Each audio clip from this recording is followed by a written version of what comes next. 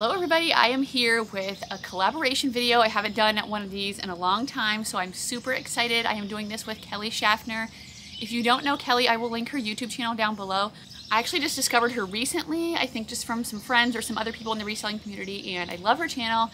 She's super positive and upbeat, and she finds really good stuff, especially good shoes, and I love selling shoes, so this was the perfect video for us to do together. We both decided to get a ThredUp Rescue shoebox. It is 15 pairs of shoes and we paid $80 each. My box came really soon and hers took a little bit longer, so she lives down in New Mexico and I'm here in Iowa, so it will be interesting to see what boxes we get. My box is from Mechanicsburg, Pennsylvania, so I wonder where hers is going to be from. We will see.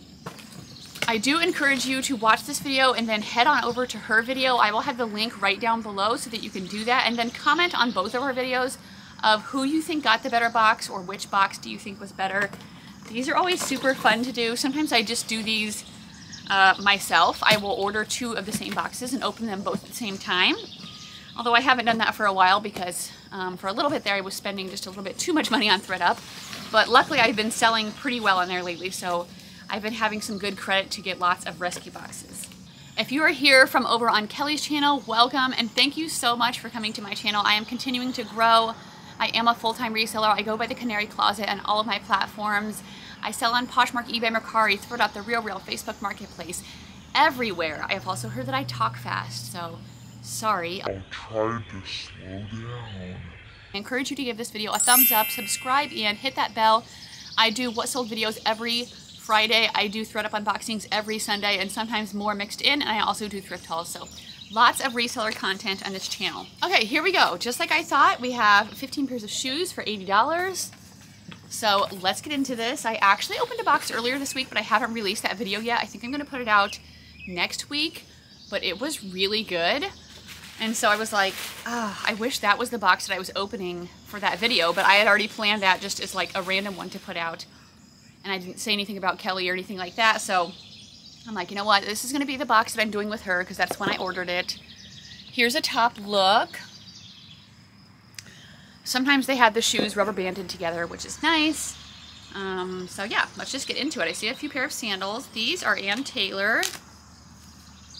A pair of Ann Taylor sandals, and they're like a snake skin reptile slide. I don't know if this is real leather. Let's see. Yes, it is a leather upper and it's a size 6.5. These are super cute and they're really nice. Ann Taylor retails for a lot. Unfortunately, the clothing doesn't sell that great for me. So we will see about the shoes, but I think definitely with the time of year that I will be able to sell these. I just ordered some more shoe forms from Amazon. They're like a little curvy clear thing, which will be good because that doesn't look as good as like this. So I got some of those. I had some before, but they broke. Luckily, they're super cheap. Okay, that's my first pair. Here are some more sandals. And these are another pretty good brand. They are J. Crew. J. Crew sandals. These are a flat with a tassel, fun little tassel, and like big lace up. So, oh, here, it goes through like this. So they lace up like that. So that could be good for summer. I'll probably put like festival in with the keywords. Let me see about these ones. These are also a leather upper, made in Brazil, and they are a size 7. Just like the clothes, J. Crew always has the style number on the shoes, so I can super easy look up what they're called, and then I can look up comps. I know I made a TikTok recently about, I don't even know what it was about, something, and this girl said, mine might sell better, but I just never look up comps. And even like I've been reselling for years, I still look up comps a lot. Or I use like eBay and Poshmark's, like they put like a estimated selling price when you're listing.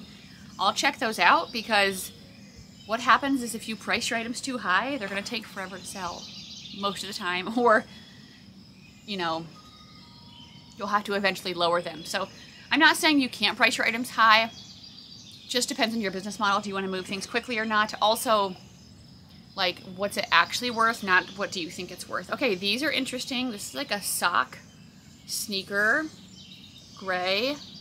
There's nothing on the bottom, so I don't know if that should be worrisome. Okay, there's Steve Madden. I don't know if you can see that.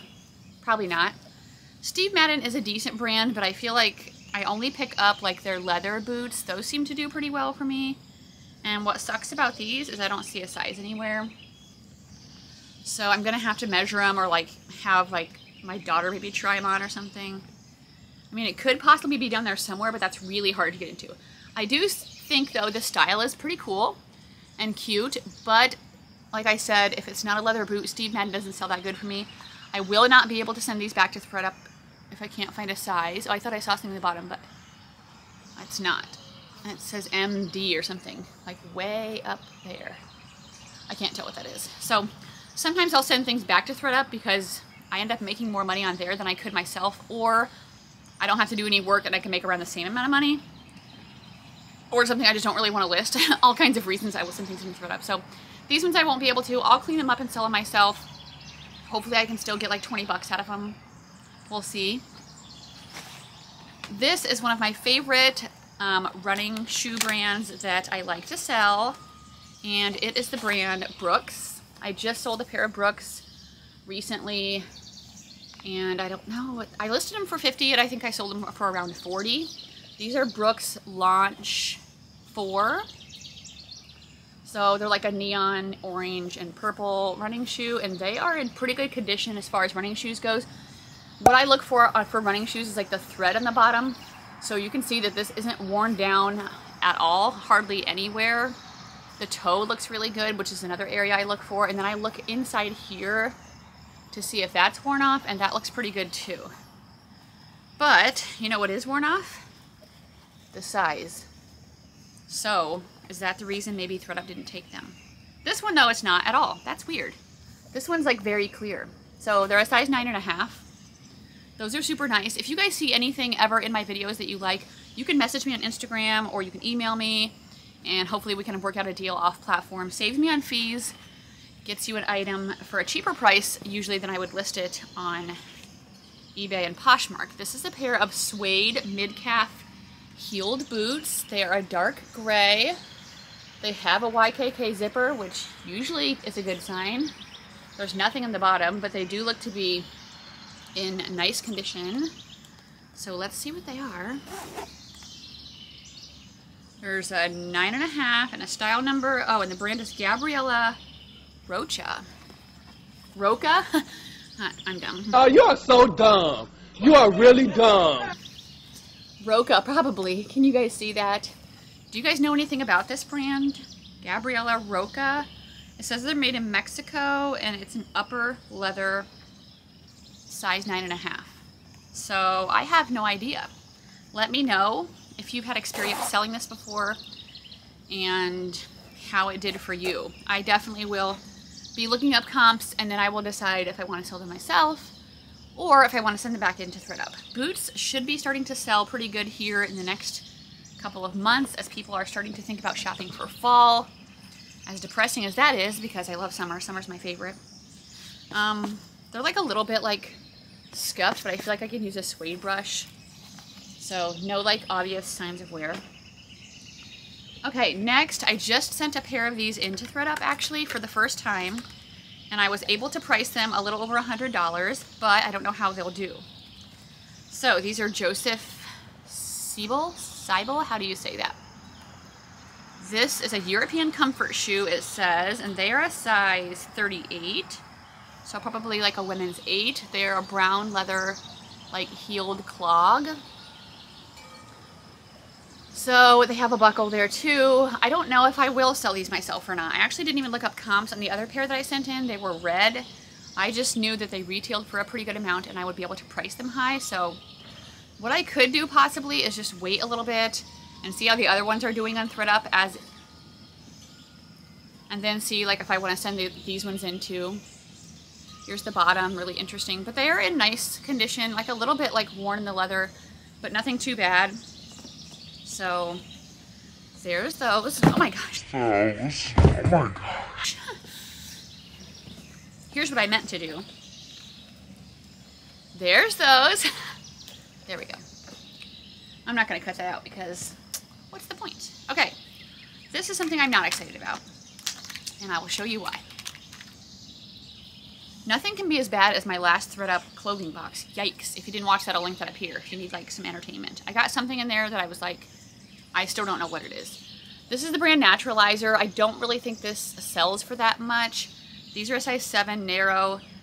It is a leather upper, however. They're like a white little block heel, like sandal. I don't know. This part, what is this stuff? It's coming up a little bit. I don't know if that makes any difference to people, or if I try to send it back to ThredUp, would that make a difference for them? There is like a little scuff here in the back heel, so I don't know if they would take these, and I don't know if they'd be worth me selling. I guess I could always just try to send it in to them, but I don't know. Not my favorite pair. This might be a donate. Okay, some more clogs by another brand I don't super love. Bisou Bisou.